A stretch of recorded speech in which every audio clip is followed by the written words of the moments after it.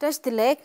Welcome to Tibet This Week, a weekly news that tells you about Tibet, His Holiness the Dalai Lama and Central Tibetan Administration. The top headlines of the week. His Holiness the Dalai Lama and Central Tibetan Administration congratulate new Chief Minister of Himachal Pradesh. Tibetans observe anniversary of conferment of Nobel Peace Prize on His Holiness the Dalai Lama and International Human Rights Day. Central Tibetan Administration to weekly profile Tibetan political prisoners. Representative Thinlay Chukki highlights compassionate culture at Human Rights Conference in UN. Canadian Parliament passes motion endorsing Central Tibetan Administration's middle way approach. French Senate commemorates 60th anniversary of arrival of Tibetan children to France. Representatives of offices of Tibet continue Tibet advocacy.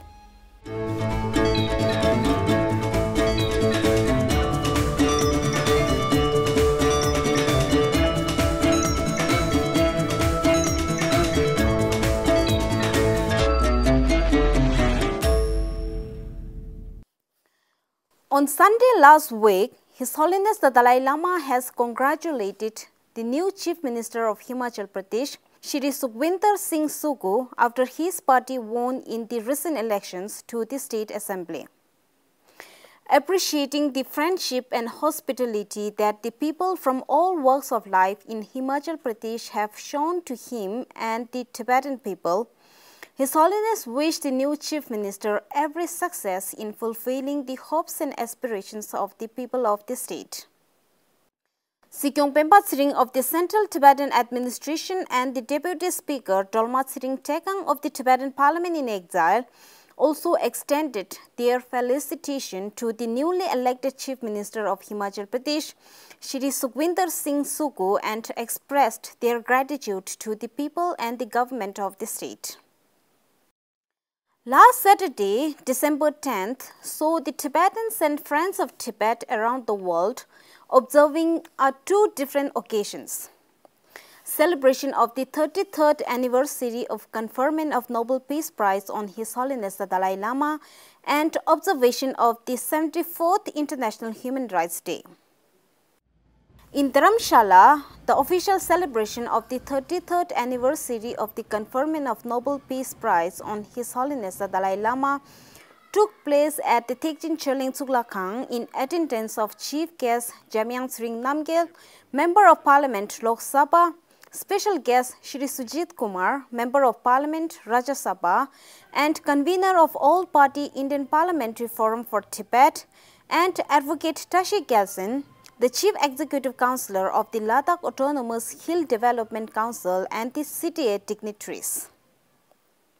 The guests at the event expressed their admiration for His Holiness the Dalai Lama and promised their continued support to the freedom of Tibet and the Tibetans.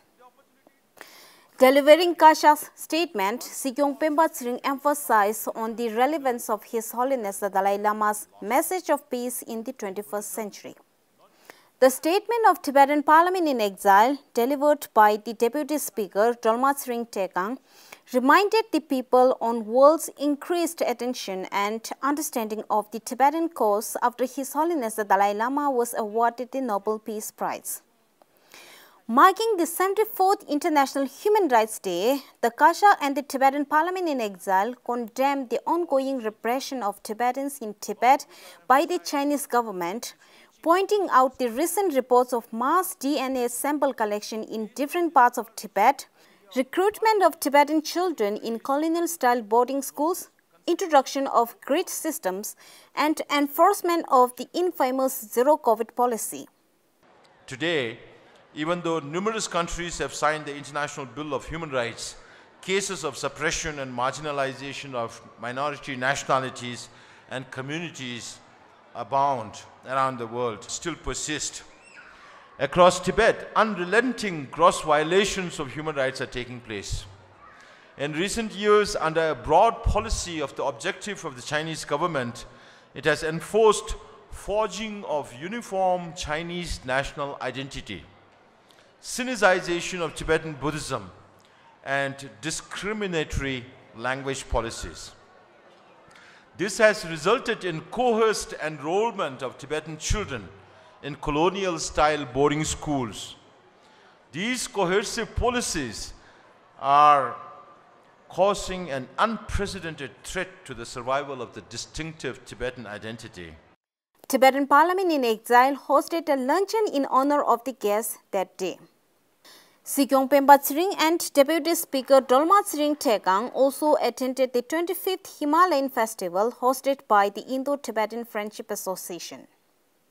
In Sao Paulo, Brazil, the anniversary of Nobel Peace Prize saw the formal launch of a children's book, The Extraordinary Life of His Holiness the 14th Dalai Lama, in the presence of Professor Leah Diskin, co-founder and director of Palace Antenna Institute, and Dr. Eliska Kodzaza, the president of Tibet House, Brazil.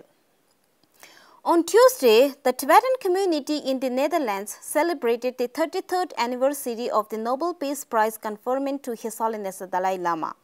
Tibetans in Nepal also celebrated the day. Tibetans in Tokyo, Japan participated in a peace march commemorating the 74th anniversary of the United Nations Declaration of Human Rights. Representative Dr. Arya Tsewang Gyalpo took part in the peace rally along with representatives from the different countries and talked about China's human rights violations in Tibet. Representative Arya said the human rights violations in one country are not a problem of that particular country, but a problem of international community. The Canberra Tibetan community and Tibet supporters in Australia held a protest rally from Garima Place to Chinese Embassy to highlight the atrocious human rights violations by the Chinese Communist Party on the same day. Similarly, the Auckland Tibetan community in New Zealand, jointly with Sino-Tibetan Friendship Group and Friends of Tibet, carried out a protest on the World Human Rights Day in front of Chinese Consulate General in Auckland. Tibetans and Tibet supporters in Switzerland and Liechtenstein, Germany, Italy, and Austria also took part in a peace march in observation of International Human Rights Day. With commemoration of the 74th International Human Rights Day, the Department of Information and International Relations, Central Tibetan Administration undertook a weekly profiling of Tibetan political prisoners, highlighting their cases as the Chinese government continues to arbitrarily arrest, detain, sentence, and torture Tibetans. The statement issued by the department said it hopes the profiles of the Tibetan political prisoners will serve as a reminder to the Chinese government of its international human rights obligations and realize the need to put an end to the continued human rights violations in Tibet. In Geneva last Friday, Representative Thinlay Chukki of the Tibet Bureau attended a conference marking the 74th anniversary of the Universal Declaration of Human Rights. Representative Chukki highlighted the importance of teachings and messages of His Holiness the Dalai Lama with regard to inculcating the sense of oneness of 8 billion human beings, all of whom aspire for happiness. The conference titled Human Rights for a Culture of Peace was attended by representatives from various organizations and religious communities. This week, the Canadian Parliament unanimously passed a motion endorsing the Central Tibetan Administration's middle way approach for a genuine autonomy for Tibet.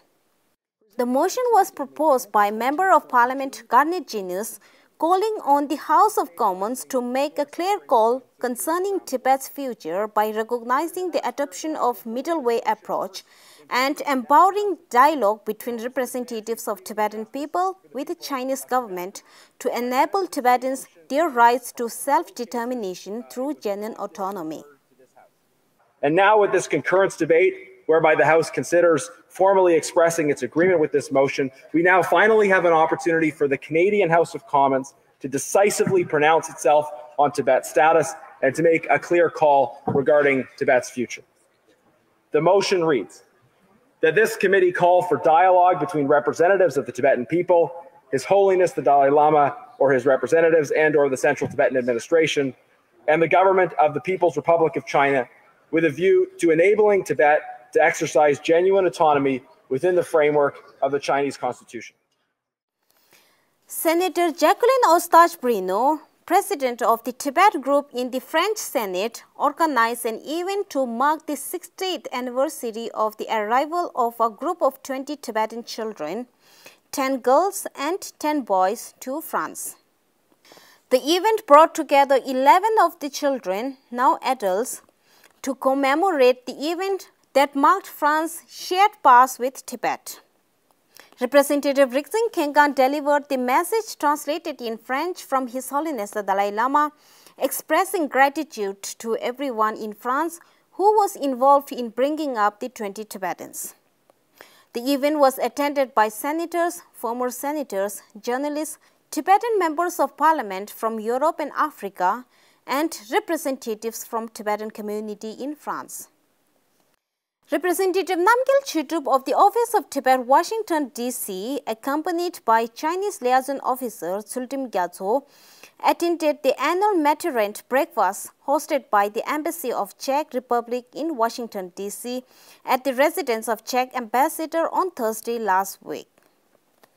Representative Namgyal thanked the ambassador for the official invitation and recollected the memories of friendship between Czech and Tibet through previous ambassadors in Washington, D.C. Representative Karma Singhi of the Office of Tibet, Australia, accompanied by Tibetan members of parliament from Australasia, Toring Tenzin Phuntsok, and representative from Tibetan community in Queensland, paid a courtesy call on Senator Leslie Waters, Federal MP Max Chandler Matter, Jonathan of Australian Greens, and Councillor Vicky Howard of Brisbane City Council. Representative Karma also attended the Queensland Tibetan community celebration of the 33rd anniversary of Nobel Peace Prize conferment to His Holiness the Dalai Lama on Saturday last week. Representative Bawa Kelsang Gyaltsen of the Office of Tibet, Taiwan, accompanied by the staff of office, visited Buddhist Compassion Relief Tzu Chi Foundation in Taipei and attended a conference organized by its founder, Taiwanese Buddhist nun Chang Yin. That is all for this week. See you in the next episode of Tibet This Week.